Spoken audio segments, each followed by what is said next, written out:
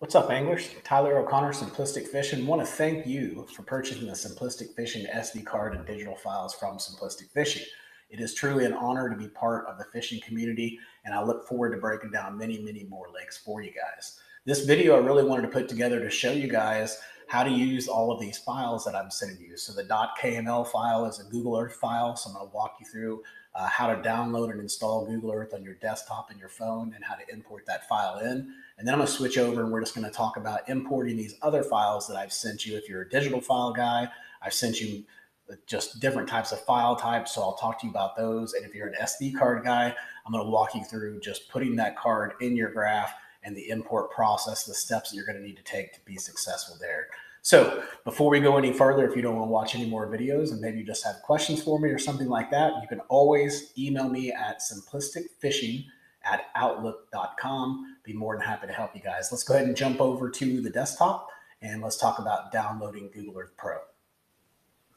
So as I mentioned, in order to use the KML file, you need to download Google Earth Pro on your desktop.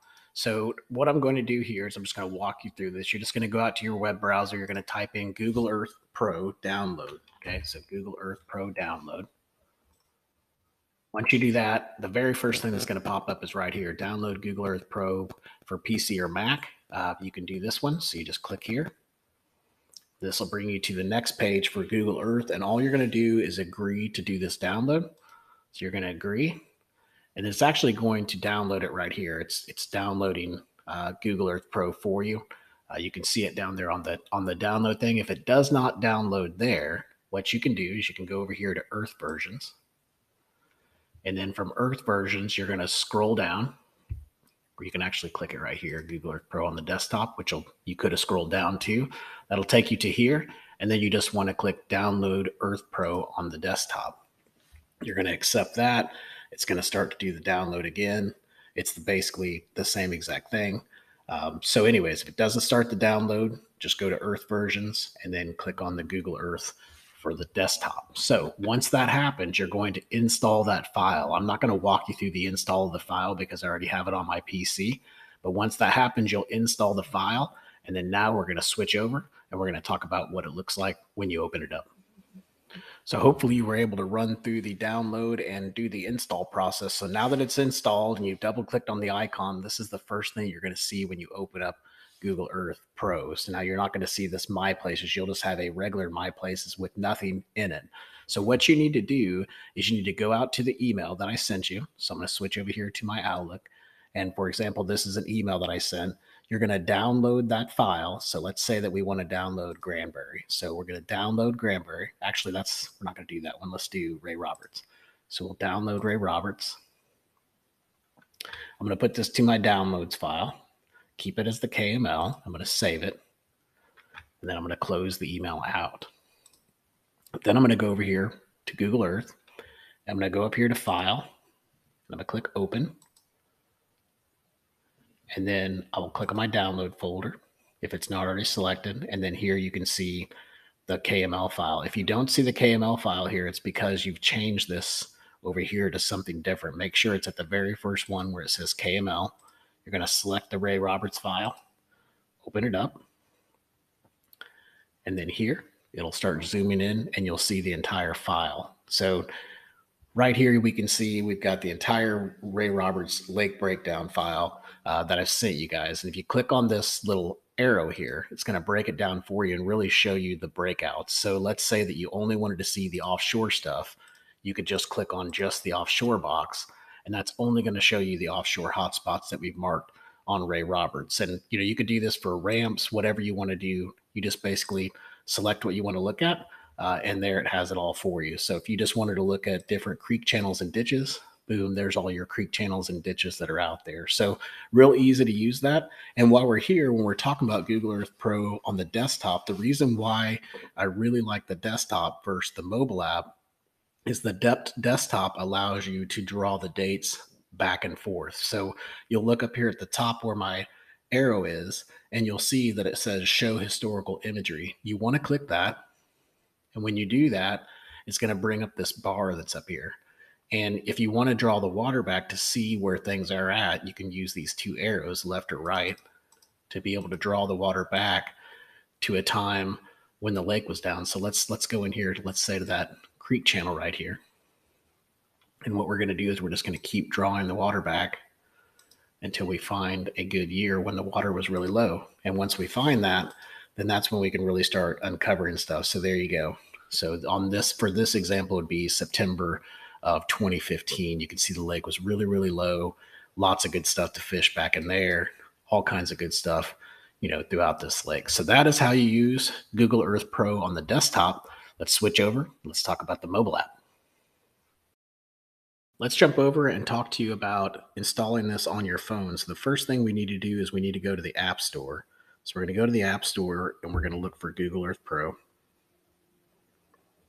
Earth Pro. Then we're going to click that. And then it's usually the second one down. So you'll see it right here. Now you're going to need to install that if you don't have it installed already. And then once you have it installed, of course, you can open it up. If you open it up, it's really just going to be blank. There's not going to be anything in there.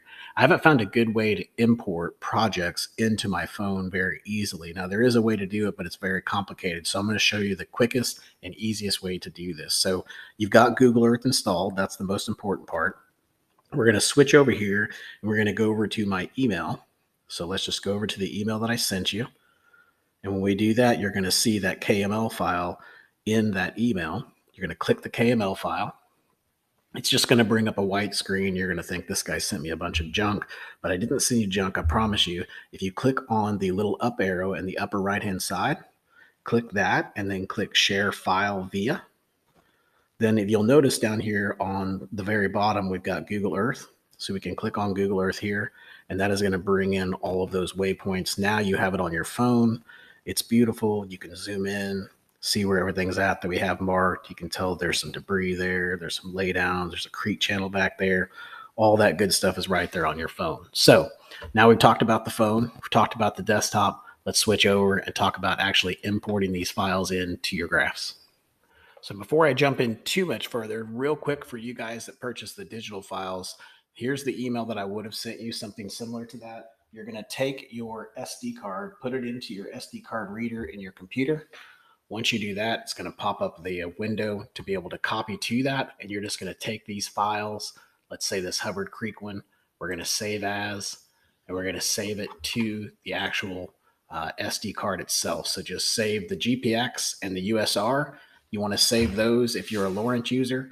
If you're a Garmin user, you'll save just the GPX file. And if you are a Humminbird user, you're going to save the GPX file and the matrix folder that I put out there for you. The matrix folder will actually be a zipped folder. So you're going to need to unzip the folder first, then copy the matrix folder and all of its contents to your card, as well as the GPX file. And that's for the Solix units. If you're Helix, you don't need the GPX file, but I'm trying not to confuse you guys. All right, so let's go ahead and switch over and let's talk about importing these into our graphs. Here we are on the last step. So now the first thing that I want to point out is make sure that you save all your existing waypoints and tracks. I've never had anything be corrupt from importing in the waypoints, but it's always safe to definitely take care of that before you do anything moving forward. So if you are a Humminbird Solix user, there's not too many of them out there. If you are a Solix user, as I mentioned, you're going to import the .gpx file. So you can see right here, these are just the steps that are going to walk you through that. You're going to install the SD card. So basically you just put it in the front of the control panel there. There should be, usually there's two SD ports there. You can just plug it into one of those SD ports, one of them that's open, or take out one of the ones that you have in there and plug this one in there.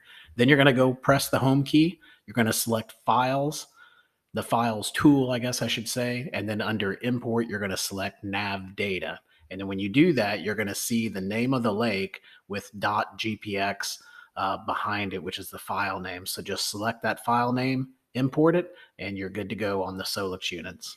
Now let's move over and let's talk about the Humminbird Helix units because they're a little bit different. On the Helix units, they're actually really, really easy. You're going to take the card, find an open slot, take the card, put it in. And once you do that, it's going to prompt you. The first thing it typically says on mine is to ask me if I want to encrypt the card. and then I say yes or no. And then after that, it says, do you want to import in all the waypoints? And I say yes, and then they say they're imported successfully. Now, I do want to say before we move on to the next graphs, once you import these waypoints in, you can take that card out. It's not like the mapping stuff where you have to keep the card in. So it's a one-time import, and they're there. You can delete them and import them back in anytime you want, as long as you have the SD card. So let's go ahead and move forward. Let's talk about Garmin graphs. Garmin's probably the easiest ones that are out there. Other than the Hummingbird's easy on the import process. It's just not easy creating the files for you. But on Garmin, all you have to do is insert the memory card into the slot, select nav info, then go to manage data, then data transfer, and then file type. And again, you're going to see the name of the lake with .gpx. The .gpx file is the file that you'll want to import, and then just import it in and you're on your way. Again, you don't have to leave the card in the graph. And then the last ones that we have are Lowrance units. Lowrance, what you need to do is you need to go to your home screen by pressing the Pages key. And then you're going to look on the left-hand side. You're going to see storage. You should see the card in there after you put the card in there. And then once you do that, you'll open that up. You're going to have a couple different files that are going to be in there. And there's a reason for this. Lowrance units are all over the place on the file types that they like. So if it's a newer Lowrance unit, usually you can just import the .gpx, just like we've been talking about for the other graphs. Just find the lake name .gpx, and that's the file that you want. If that does not work, usually you'll have two other files in there, maybe just one, but you'll always have a .usr. So definitely try the .usr. If you have two .usrs on the file, you can try both of those. You only need to import one of the three. So once you get one to work, you're good to go. 90% of the time, the .gpx file is going to work for you. If you're a little bit older, say 5 years older on your Lowrance units, the .usr is always going to be the way to go. So if you have any problems or anything when you're importing this in, please feel free to send me an email, simplisticfishing@outlook.com. I really appreciate the business and want to thank you and say tight lines.